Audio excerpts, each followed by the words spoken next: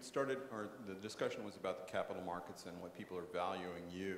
Yeah. But given that they don't have as much information as they can, when you think they'll start to be able to get things right in terms of how to value you, how to understand what your value proposition is? Well, their valuation is a private market valuation, so it was based on a single round of investment, about which we know less than we usually do about those when we know valuation. Yeah, for sure. I mean, we're a private company. Sure. We have a very small investor base because we like being a private company, and we think there's a lot of advantages in it. We think that we can do things like say, yes, we're not going to use our nanotainer tube for a few quarters because it's the right thing to do in the context of our long-term goals, and that's okay.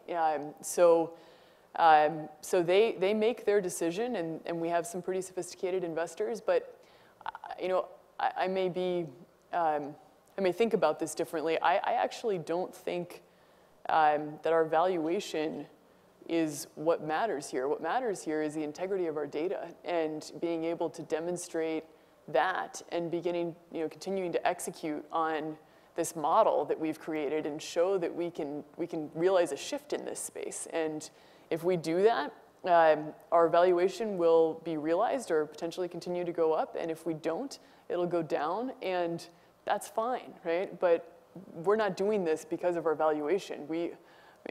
I want to be building this company for the rest of my life. This is a private company, and we're going to stay that way. You know? Great, thanks.